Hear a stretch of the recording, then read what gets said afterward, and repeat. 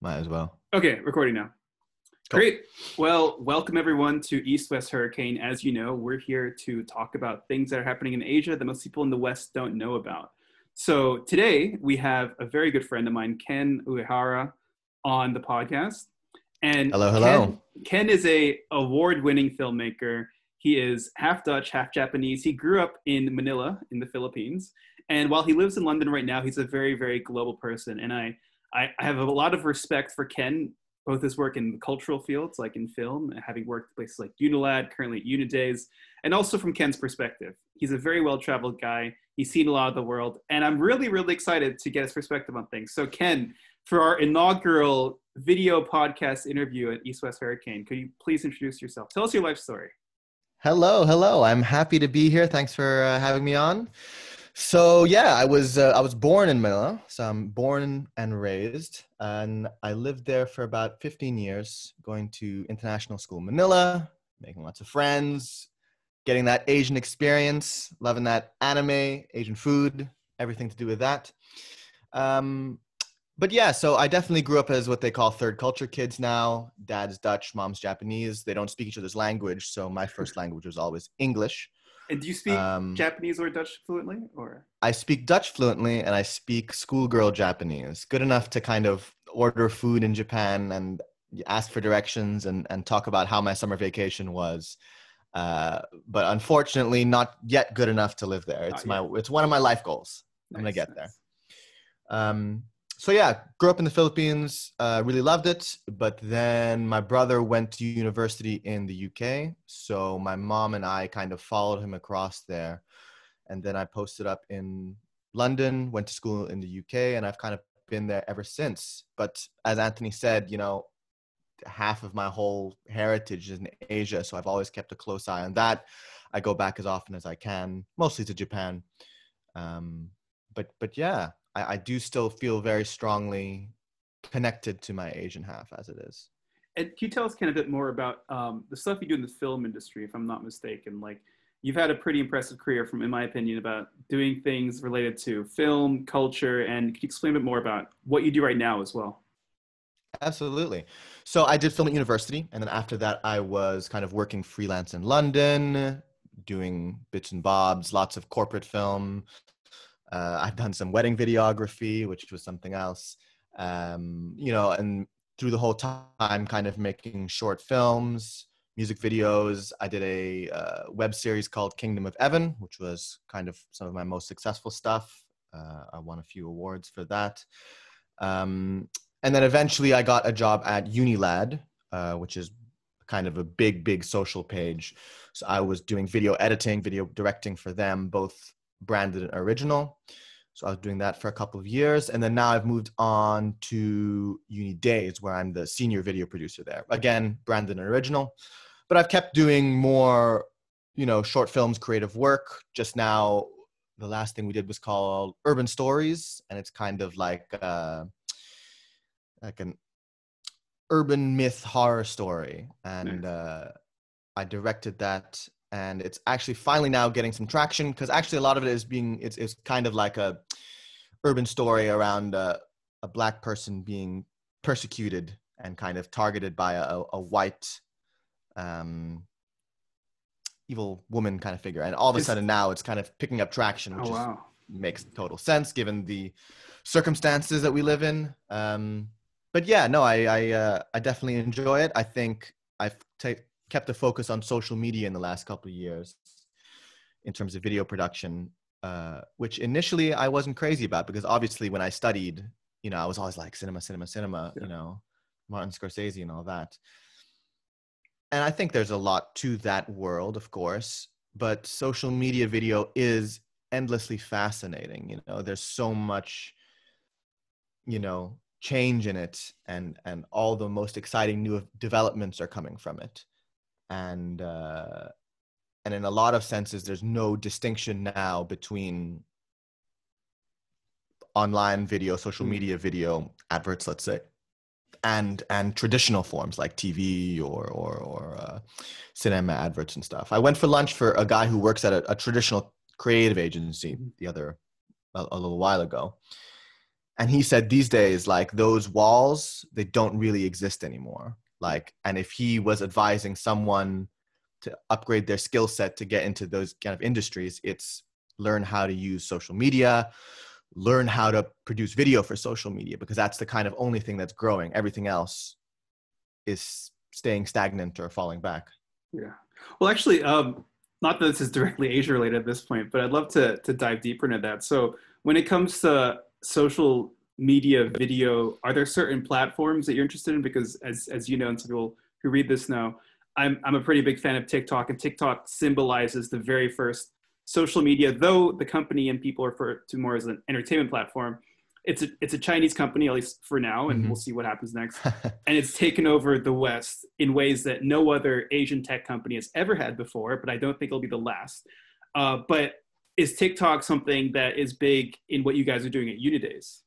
Absolutely. I mean, we cater our audience is mostly Europe and America. We've just started Unidays India, but that's still in Really? its very yeah. Oh, I that's think cool. the only things we offer there right now are Apple and Spotify. No, are Apple Education, Apple Music, Okay. because I think that was just it's a very easy way to get in there. But I know they're looking at expanding. I mean, at that market, the amount of students there would be you know unimaginable. Anyway, but we mostly focus on EMEA and America, which means that in terms of social media video, we've focused more on the social media platforms that are kind of preeminent there. So Instagram mainly for our younger audience, and then a little bit of Facebook, YouTube, but definitely in the last year and a half. I mean, I remember even maybe my timeline isn't right here, but 2 years ago there were already rumblings of TikTok, and Yeah. then all of a sudden in the last year it exploded, and I am a huge fan of it. I think it's so fascinating. I think it's one of those ideas that it's not just an iteration. It wasn't just another Instagram stories, it wasn't just another YouTube, because I think that's the problem. A lot of new apps have come along and they haven't offered something new. They just try and get the slice of the same pie, whereas TikTok made their own pie. Um, and I think it's very exciting. I think there's a lot of untapped potential, because I see right now a lot of adverts on TikTok are just kind of resized adverts for 16:9 or for traditional media. And I think that makes sense if you're a company and you just want to get your presence felt on TikTok. As Woody Allen says, 80% of life is just showing up. So I think it's not a terrible idea. But for me, it's more the not manipulation, but creating trends, creating content that works as shareable, remixable content that is in its own way an advert. That's how you're going to get people. That's how you're really going to create the next huge TikTok ad. Because especially with, I'd say, companies that are willing to take more risk, if you create something offbeat, something, classic Gen Z millennial, they won't care if it's an advert. There's a kind of, there's that nihilistic streak in our generation that, will see something as nakedly, greedy or whatever you want to call it, as creating a fake trend for TikTok. And they'll say, well, you know what? Made me laugh. Yeah. I'm going to get on board. Yeah. That's But interesting no, because TikTok's very, very cool. yeah, I think TikTok's part of this trend that is even bigger in China with regards to content and commerce being like one thing. It's like Mm-hmm. well, for example, I actually wrote an article recently about this Chinese reality TV show called Four Try, and it's Mm-hmm. about these like Chinese celebrities who are tasked with selling a lot of clothes at this boutique store in Tokyo.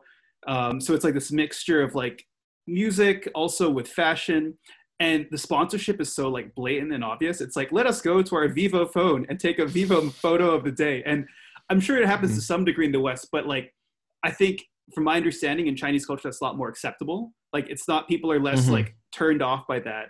But also if you look at social media right now, like live streaming is such a huge thing in China. People are live streaming everything from like lipstick to Mm-hmm. selling rockets to selling literally everything. And Yeah, I think it was on your thing as well. They were selling like produce or something. like you have like rural farmers in China and Yeah, like yeah. in the countryside who literally get a phone, so it's all mobile live streaming, and then they get like an apple, like, oh, here are my apples from my apple farm collection, and they can Yeah. ship them to people all around China.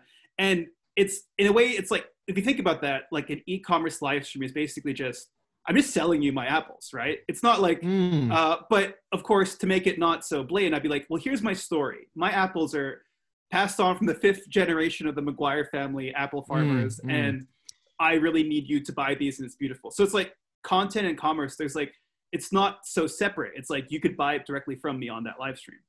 Well, like content, which is, a horrible marketing term for maybe what we should call culture, I Yeah, guess. This is my film studies thing coming through.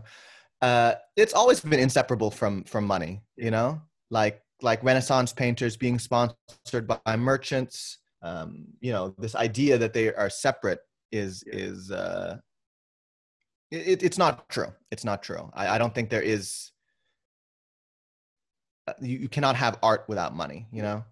That's true. I mean, I think K-pop's another good example. I think recently the Korean government said that K-pop as an industry is, I don't know, like contributed to like a certain percentage of the country's entire GDP, and like Yeah, absolutely. BTS has been attributed to like $1 billion worth of sales in Korean related products. But that might bring us actually onto the first question here for you, Ken. Mm. Given your cultural background and understanding and everything, uh, what do you think are the most exciting trends happening in Asia right now? It's a perfect segue. I agree. I think the most exciting trend that I'm seeing, for me, I'm personally interested in, is Asia becoming more of a cultural powerhouse. So I think there's always been a certain type of culture and certain type of people who have looked to Asia, anime fans, film buffs, but it was always very niche, and I think it's high time that, just like we all use Asian products in our day to day, we can't imagine life without our phones or our cameras or our computers. Like it should be, why can't Asia do that for culture? So 2018, Crazy Rich Asians, which was like one big advert for Singapore, Yeah, made big bank in America mostly, but all over the world, and that was a movie. There was nothing special about it except for the fact that it was in Asia and it was starring Asians. And I think that's wonderful. It didn't have to trade on any kind of like oppressed minority thing. It was just Asian, and it didn't matter in a sense. Then 2019, Parasite, again, kind of a critical favorite, but I think it entered the cultural zeitgeist in a way that other films simply haven't. Like, you can make memes about it, you can make yeah, jokes about it, and it was a great movie. It was the best one I saw in 2019. And now 2020, I think they've already been big for a long time, but BTS, TikTok, yeah, it's all getting up there. And, I'm going to segue into this with Crazy Rich Asians and BTS. We're finally seeing sexy Asians on our screens, yeah, and I think that's so important. I say all the time, I see a sexy Asian every time I look in the mirror, but I think everyone should have that opportunity, yeah. because it's just not been a thing. It's, you've been very much relegated to certain parts, certain ways people look at us. And I Yeah. think that's a very encouraging development. That's a good point actually, because when I think about Asian portrayal in media, like the first thing I thought of was like Harold and Kumar Go to White Castle, right? Mm, Like that, which is hilarious, great film, but it's not like the sort of alpha male hero's journey that you get in no, other exactly. non-Asian material, which is the other reason why Black Panther was so, even though Black Panther wasn't about Asia, it's about representation, right? That stuff, that shit really Yes, does matter. absolutely, Yeah. absolutely. And is there going to be an Asian superhero film coming out soon? I think there must be, I'm not 100% sure, but I know Because that that, is overdue. yeah. Well, I think Marvel and DC and all the comic book brands, they're investing in that for the next generation of films, I believe. But I don't know the Yeah, specifics. Yeah. because you think that's money on the Yeah. table, Well, I mean, Mulan isn't a superhero, and that wasn't necessarily received that well, depending on who you ask. But Yeah, it's a superhero like Asian character, right? yeah. I think, and also in Mulan, they really upped the kind of superhero Yeah. in her. They Have gave you her seen like it, chi by the way? powers. I haven't, Okay, because neither. I don't have Disney Plus Oh, or okay. $30 to burn. Yeah. I'm sure I'll see it when it comes out, Yeah. in a more easy way. Yeah. So coronavirus, you've heard of it, I'm sure. Yes, How has it I have. affected your company, your business? What's going on? Is health check on what's going on with you Uh, guys? so we're very lucky, and I know that's not true for a lot of people out there, but coronavirus has not yet affected our business very much. Q2 this year was our best quarter ever. Um, and obviously that was still in what I like to call the good times of coronavirus when we were all watching Tiger King and buying stuff. So, we'll see how the rest of the year pans out. But I think we're lucky because the main business model of Unidays is we offer discounts on products. And Yeah. when money's tight, people love discounts. And number two, we offer discounts on so many different types of services and products. So that means we're quite flexible. So, for example, people are buying less clothes because you only need 2 pairs of sweatpants every week. But that does mean then that they buy more, maybe uh, tech items, to so they can actually, when they watch TV, they're not doing it on a shitty screen. They've got nice noise canceling headphones, or food box services because they're spending a lot more time at home, so they want to cook better meals for themselves. And these are all things that we obviously offer discounts on. So that means that we have that flexibility to whatever the new need it is that comes up because of coronavirus. Hopefully, we'll be able to offer a discount on that. Look, a long-term recession, people buy less. That's going to affect us, Yeah. of course. But for now, we've been, touch wood, relatively insulated from that. And I think, if I'm not mistaken, so like Unidays, how it actually works, it's you guys are basically a content platform, but you have an app that is used by students. It's like a discount deal app, right?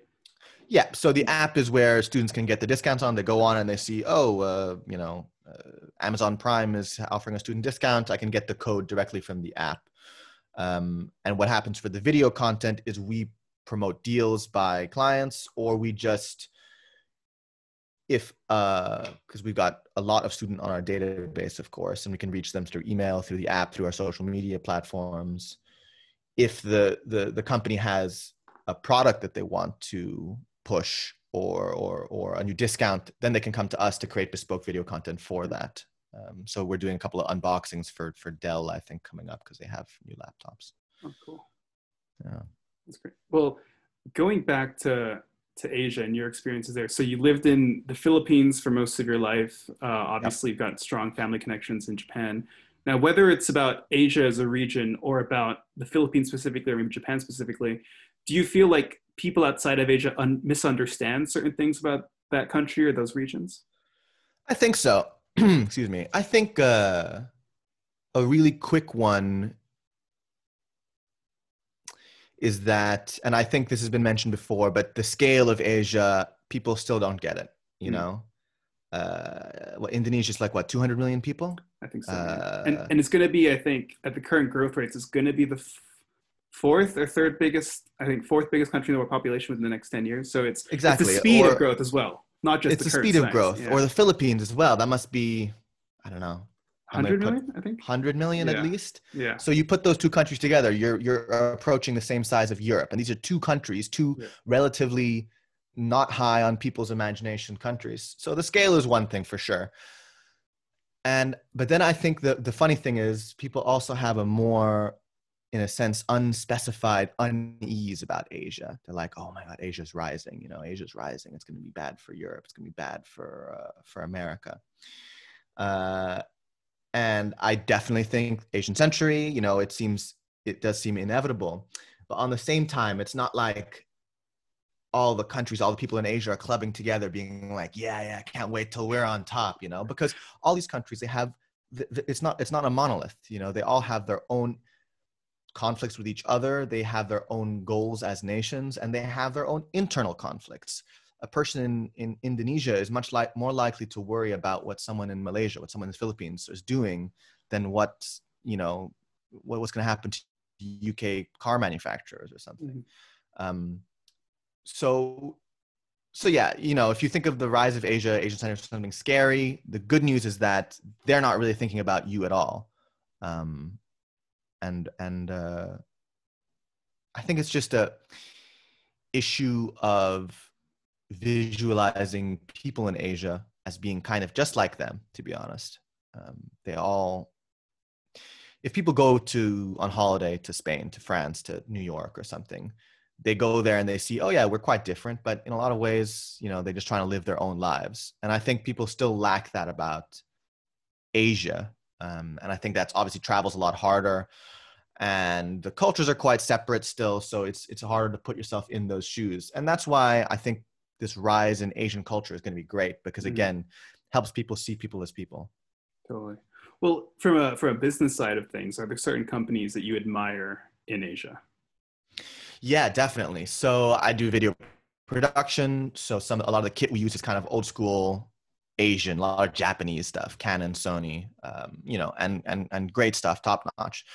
But two companies that have just come out of nowhere from China and just dominated the markets are in. So that's DJI Mm, and Xeon. So they both do these kind of electronic stabilizers, and DJI are more famous for their drone technology, and they dominate this. No one does it better for that price point than DJI and Zion.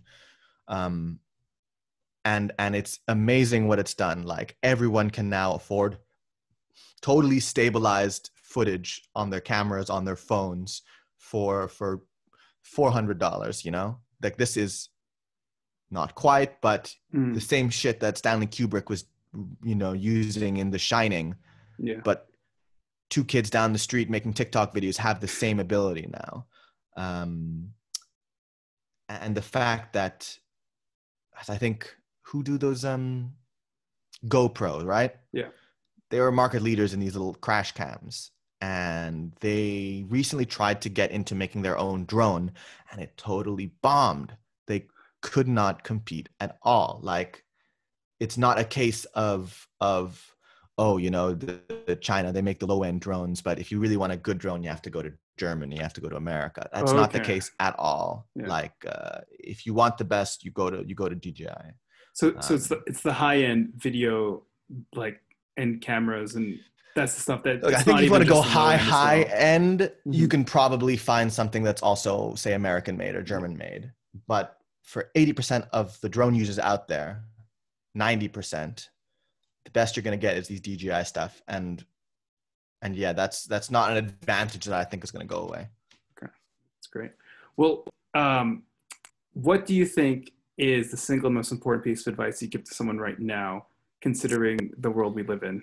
From an Asian perspective and a life, health, danger perspective, we're recording this as, I believe the news just came out a couple of hours ago that Yep. President Donald Trump, has tested positive for the coronavirus. So I don't foresee the coronavirus not being an important part of our lives for a long time. So, Yes, um, definitely. and against the backdrop of the Asian century, what are your like high level thoughts on reflections on this? I It's a big question. Yeah. It's a big question. There's this quote I love. It says, "The crisis is because the old is dying and the new cannot be born." And I think we're kind of in the middle of this crisis right now with coronavirus. So the old, which is dying, is thing, restaurants, pubs, stadiums, they cannot exist in their current state. But so much of our energy is focused in keeping them alive in a kind of half zombie state. Pubs where you can't get up to talk to someone, stadiums where everyone sits half empty. But we don't know what the new is yet. We don't know what's coming to replace it. uh, I think there's things on the horizon for it, but we're still not sure, and we're still holding on to the old. So I would say, I think my advice for someone in this time and in the future is, what people don't want, like a warmed over margarine version of the old. They're going to want something that's new, even if it's imperfect, which it inevitably will be. And and if you can find out what that is, I think that's going to be the success. Um, and I know that's quite vague, but I think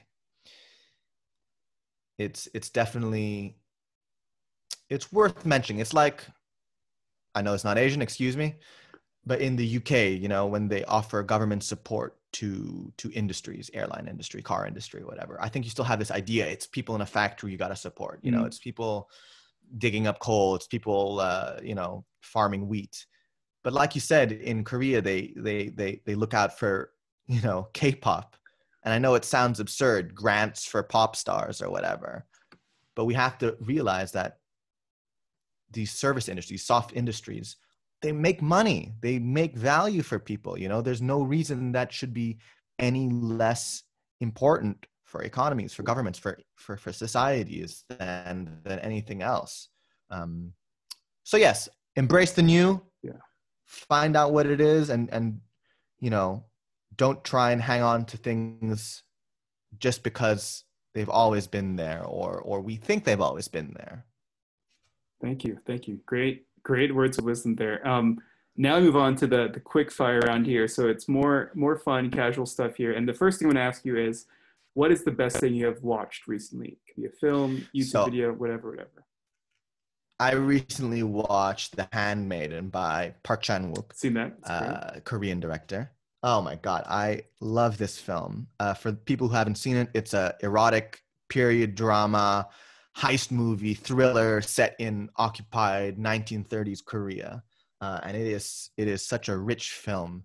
And I mean that in every sense of the way. Beautiful production value, kind of the best, when you think of a period drama, it should look like this. It's not stuffy, it's rich, it's colors, it's these textures, and it has that wonderful, dark, subversive, comedic streak that Korean cinema just nails again and again and again. And no, it's terrific. And as for this podcast, it's actually based on a Welsh novel set in Victorian England. I didn't know so that. that is it's a real coming. It's called Fingersmith, the original novel. So that's a real example of East-West coming together. I'm sure the original novel is great, but I think this adaptation really, really builds on it and Asianizes it in a way that is fantastic.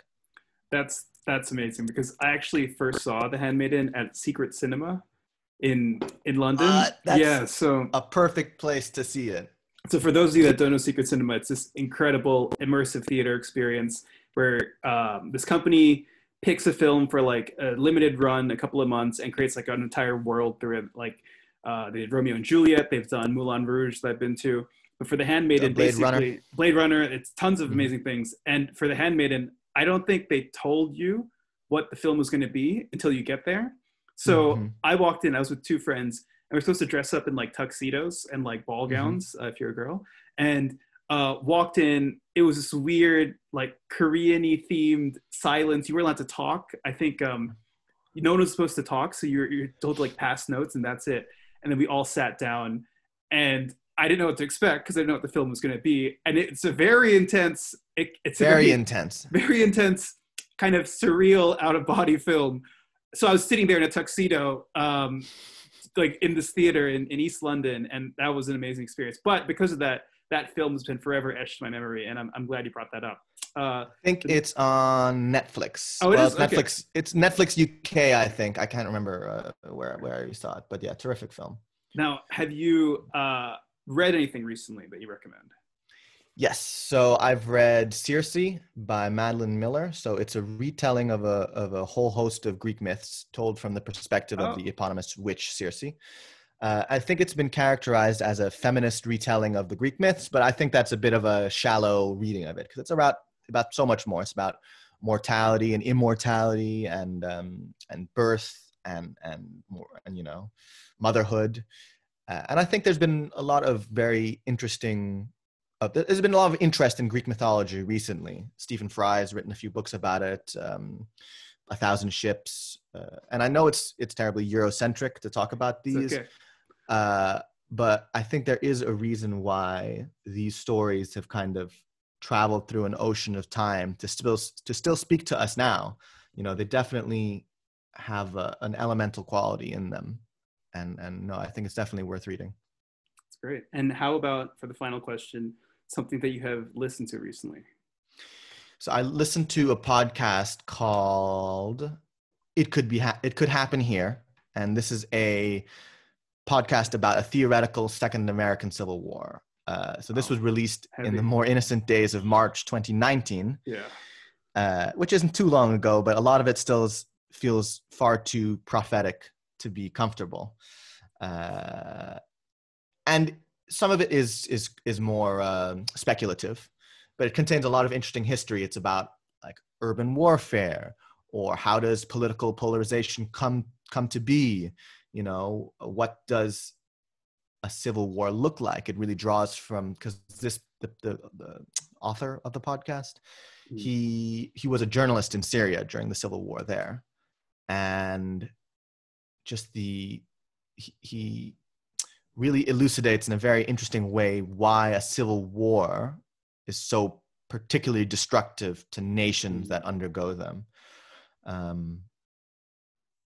And yeah, you know, hopefully it's not too prescient, Yeah. but we will see. It's a well researched. It's not. I wouldn't say it's alarmist, because it's too well researched for that. Yeah.